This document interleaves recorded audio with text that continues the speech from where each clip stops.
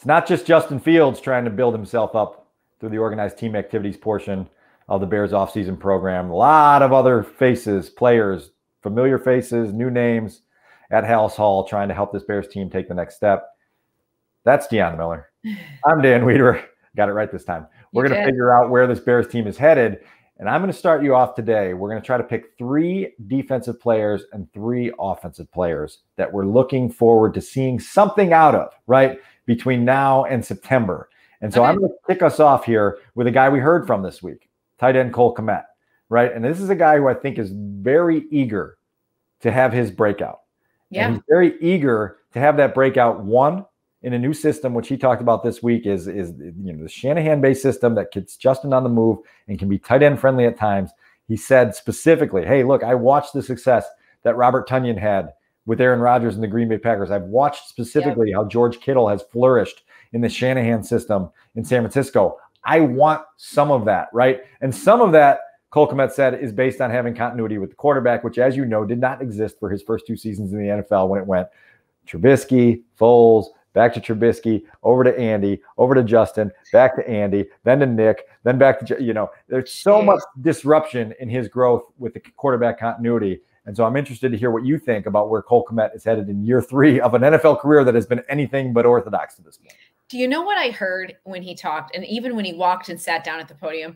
I heard the influence of Jimmy Graham. I heard a guy who understands the importance of his position. I felt like he sounded more mature, more ready. I know he spent a lot of time with the tight end U, and I love how he admitted it's mostly fun, but you can't be around the best guys at your position in the league and not have some of that rub off on you, especially for a guy like Cole who wants to be great.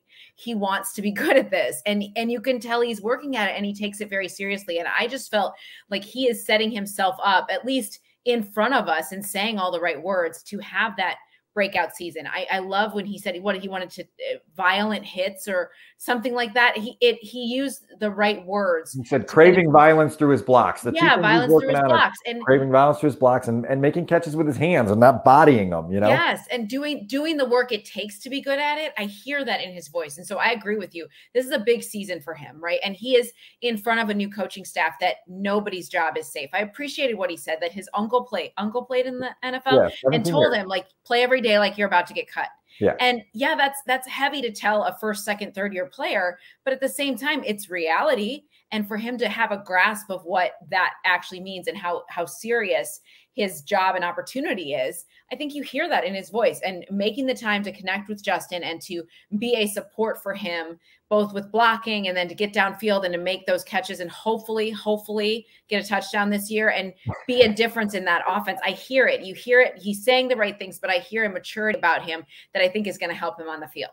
Every once in a while we say things here and it makes you laugh out loud, like it did just a second ago when you say, hopefully he'll score a touchdown this year, right? Like that's why you draft a tight end in the second round, right? Because you expect him to score touchdowns for you. And whatever went wrong with the Bears offense for the last 2 years prevented Cole Kmet from being the impact player, particularly down in the red zone, that he can be. And hopefully there's something in this system with Luke Getsy that unlocks a thing or two that maybe gets that touchdown total up to 3, maybe 4, even 5. Is it too much to ask for 5 touchdowns out of your second round tight end? Yeah, exactly, right? It's crazy. I also really appreciate Cole's honesty and candidness. And when he talked about re-enrolling at tight end U, which is obviously a program put on by Travis Kelce and George Kittle, and they bring all those guys down to Nashville, just his honesty and saying, look, I'm going there to pick the brains of other guys, but mostly it's about going out in Nashville and having fun with dudes in the middle of a period of the summer that allows us to have fun. And so cool. Like I'm all for that, right? Like get yourself in a good headspace, go have some fun.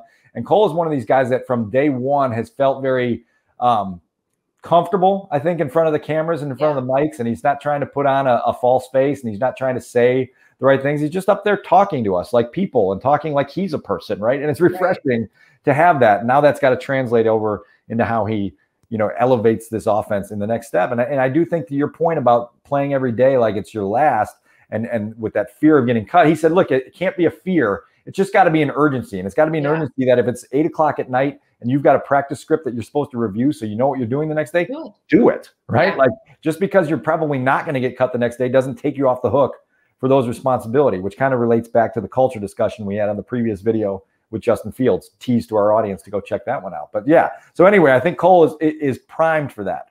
No one on this team, Dan, no one on this team has the luxury to not think that they're going to get cut the next day. No one. No one. Not even Justin roster. No, you go down that road. No, there's no one has the space or has the should have the audacity to think I'm safe where I'm at. No, not at this point. All right. So do you want the opportunity to throw out a player either on offense or defense that you're looking forward to watching, or do you want me to throw out a second one? All right, you're going. I'm gonna stay on offense just because we heard from him this week too. It's Teven Jenkins. It's on my list. And I think that he was aware of just how disappointing last year was from a Bears franchise standpoint for where he was drafted and his unavailability to be on the field. I think he's doing the right things. He's cleaning up his diet. He is trying to stay healthy. Backs are a tough thing, especially for linemen. I'm nervous about how his back will hold up. He's doing Pilates, though, at Superior Pilates in Lake Forest, and he's got his core strengthened. I smell a feature story on ABC 7. I appreciate that he's doing that kind of work. What I liked the most, though, Dan, was when he said, I know I have to earn their trust back. Yeah. And it felt like he was just aware that he let them down last year. And I know he let himself down. He wasn't healthy, but gosh, that took a really long time for a guy his age to not get right. And what they are expecting from him, they need him to deliver now. So and that needs to happen. It just needs to happen. Speaking of someone who has to be practicing with urgency right now, it has to be Teven Jenkins. No question. That's a great point. And it's not earning the trust back of the Bears. It's earning the trust of a new group, right? A new set of eyes with offensive line coach and a new head coach and new coordinator, a new general manager who have nothing invested in you. They're not the ones that traded up to get you. And so Teven Jenkins was drafted by a former regime to play a different position in a different offensive system. And so nobody to me represents the challenge of transition more than Teven, because you have to decide, can you make this work, right? If you're Ryan Poles, Matt Eberflus, and Luke Getsy, can Teven Jenkins be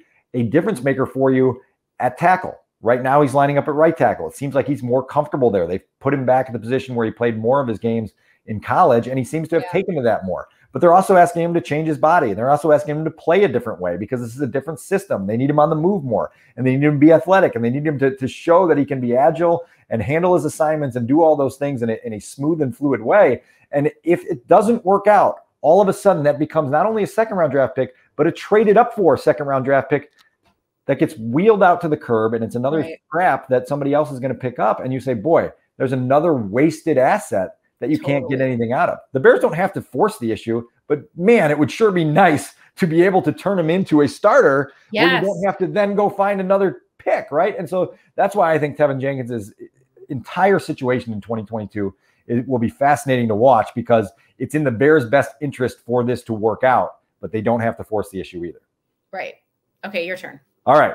I'm going to go over to defense, and we're going to go to cornerback Jalen Johnson. Yes, we heard from a week and a half ago, and then we came out to OTAs this week, and we saw Jalen running with twos for the majority of practice. And it was one of those head scratchers. And I said to Colleen Kane, look at some of the guys that they're rolling out with the ones. You know, the guys that you look down at your roster and you're checking, you're like, I don't even know who that is. And then Jalen's running with the twos, and you say, what is this? Well, Matt Eberflus says after practice on Tuesday, don't read into it. We're trying to get a gauge on where Jalen's conditioning is. We're trying to see how he practices. It's no big deal. Okay.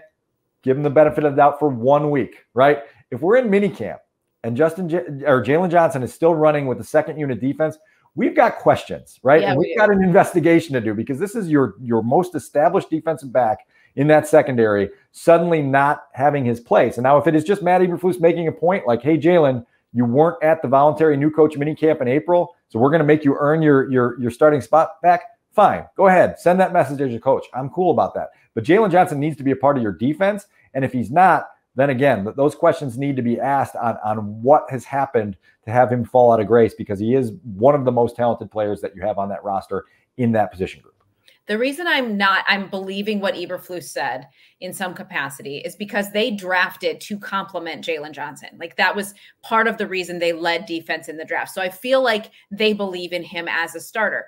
But I agree with you about Eberflus trying to set his tone and standard around there when saying things like, that's why it's important for everybody to be here. It's important because we're trying to establish something here and to lay like that foundation that just gets us headed in the right direction. And with a new coach, you should be here. And I think he sent that message in his own way. I mean, we're still getting to know Flus, but I think he sent that message in his own way.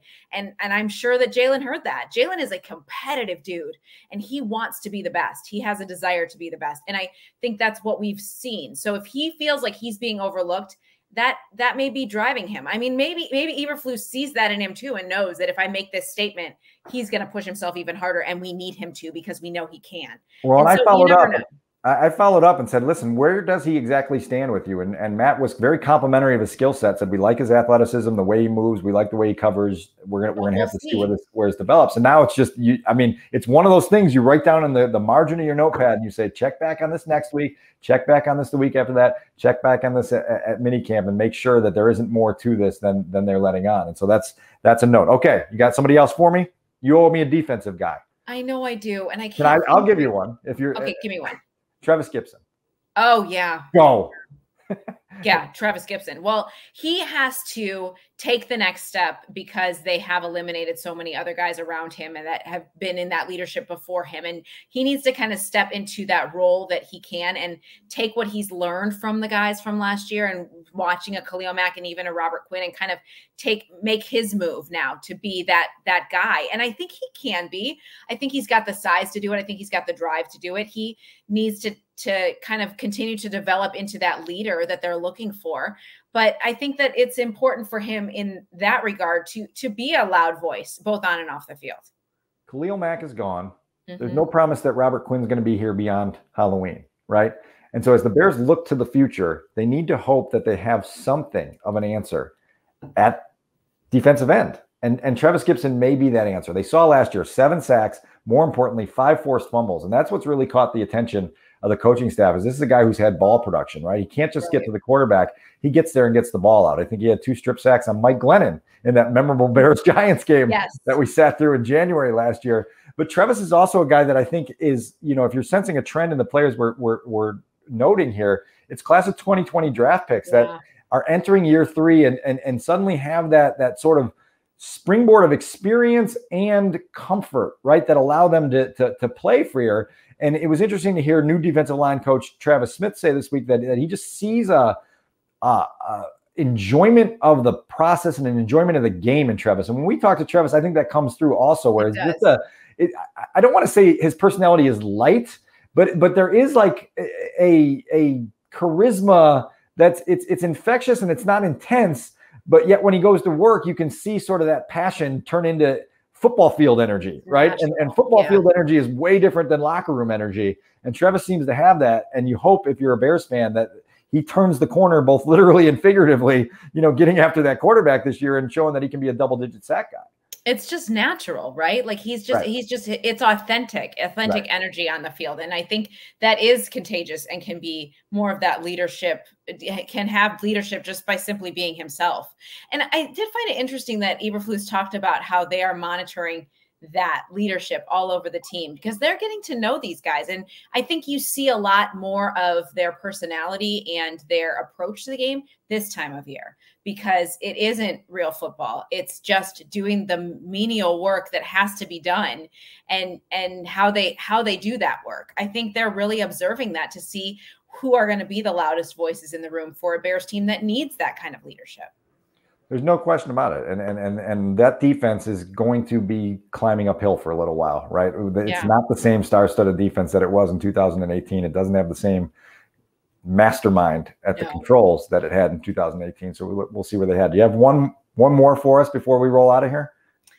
I don't think so. Not at this point. I'm sure you do.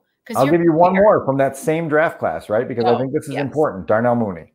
Oh, see, I almost said that. And then I was like, no, we've discussed Darnell enough, but you're right. You're right about him. And for me, where I'm most fascinated with Darnell is the outside world is going to get lost in this heated debate on whether he's a 1, a 1B, a 2A, whatever it may be, trying to put a label on where he sits here. What I know about Darnell Mooney is whatever he is, he's going to get the absolute most out of his potential. Every ounce of potential he has, he's going to get out of it. He's going to put in that work. He's going to put in that homework studying the playbook. He's going to put in that time developing chemistry as he's already done in the offseason, going to Georgia with Justin Fields, and he's going to get the absolute most out of himself. What that is, we can debate that for years.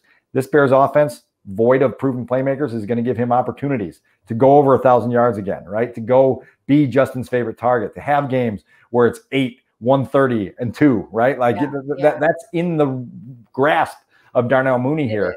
And so what I've appreciated about Darnell from day one here, and what the coaching staffs past and present say about him, is this guy comes in every day motivated to get the most out of himself while not worrying about some of this extraneous noise that tells you you're not this, you're not that, you are this, you are that. Who cares? Like, just go be your best and then see what that adds up to at the end of the day. I agree. I think there's always going to be this outside debate for sure. But Justin just said that he believes in those receivers that he has right now. Now, I understand it's May and he's trying to talk it into reality because he doesn't have that top-notch weapon that everybody thinks he deserves. But his belief in them means a lot. His connection with Mooney means a lot. And the work that they've done in the offseason to make that stronger connection, it means a lot, Dan. Like, this is for an offense that's just looking for something, right? Like, just something to kind of get on board and excited about and to have some sort of a flash. It's going to be the two of them. And it is on the table for Darnell to take a step and to be that guy. And I think he wants to be, and he believes he can be.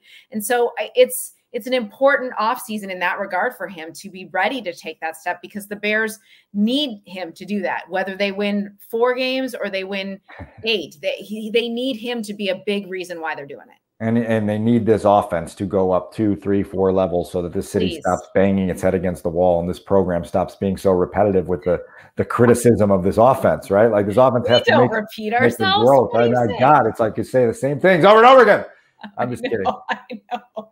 We've got a long March. Obviously, training camp's around the corner. We've got the mini camp in June. There are things to monitor, even with a 6-11 team that you have trending down towards 4-13 this year. Please let that not. I desperately want to be wrong, Dan. So hopefully they prove me wrong. Let's see where they take this, and we'll be there every step of the way. That's Dionne Miller. I'm Dan Wiederer. I did it right twice now. You did. You're getting better. I'm so proud of you. Take care, everybody.